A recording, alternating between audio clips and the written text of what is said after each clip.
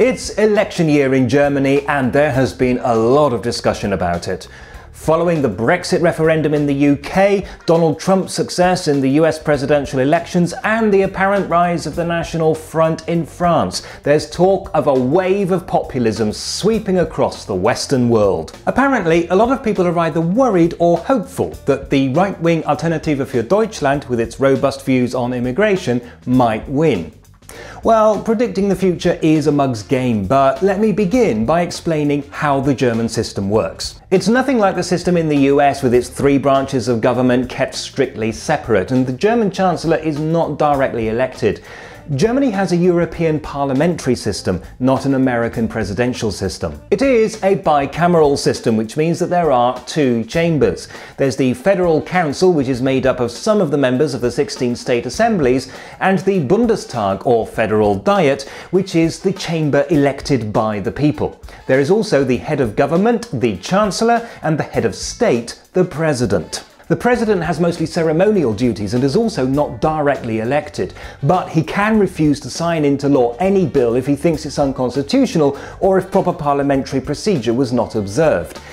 That's quite a powerful veto, but it is very rarely used. It's the Bundestag that's being elected and therefore indirectly also the Chancellor. Traditionally, the main parties are the CSU in Bavaria and the CDU in the rest of Germany, which together make up the so-called Union, the SPD and the FDP.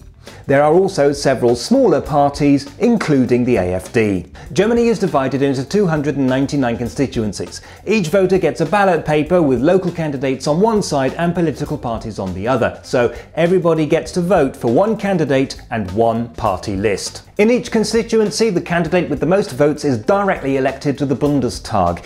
If that's where the story ended, then it would be a simple first-past-the-post system such as exists in, for example, the UK, but that could lead to inconsistencies. For example, at the last election in 2013, Union candidates got 45% of the vote, but won 79% of the constituencies, which would give them a massive majority. So, next, the party list votes are counted and extra members are added to the directly elected members until the proportions are right. That way, you get the advantage of first past the post, members representing the interests of local constituencies, and the advantage of proportional representation, a government that accurately reflects the way people voted. But not all parties can have these top-up members because otherwise you'd end up with a vast assembly of potentially thousands of members.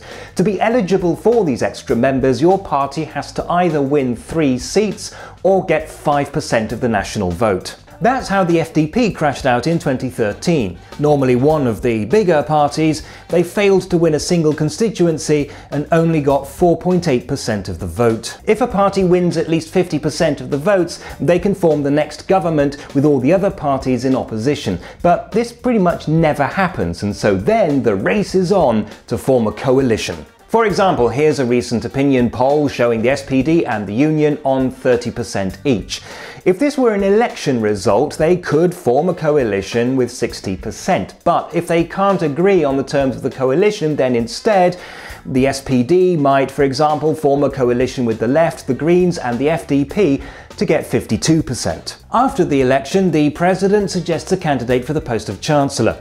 In theory, this could be almost any German citizen over the age of 18 years, but in practice will normally be the leader of the largest party in the governing coalition. The Bundestag then votes, and if at least half the members agree, which so far has always been the case, then that person becomes the new Chancellor. If not, then the Bundestag must make a suggestion, then they vote on it. If that doesn't work, then there's another vote, and if that doesn't work, then the President has to step in and sort it all out. So, how likely is it that Angela Merkel will be replaced by somebody from the AfD? I can't actually see into the future, but I have to say, not at all. If opinion polls are anything to go by, the AfD is nowhere near getting 50% of the vote. They have cleared the 5% barrier, so it's very likely that they will for the first time ever be represented in the Bundestag, but there's a long way to go before they can get half the electorate voting for them. The other option would be to form part of a governing coalition. The only problem with that is that at the moment none of the other parties would want to work with the AfD. In short, I think the AfD will be in the Bundestag, but in opposition, not in government. Thanks for watching. If you enjoyed the video, why not send me a postcard? Here's the address. Or visit Rewboss.com, follow me on Twitter, subscribe to my blog.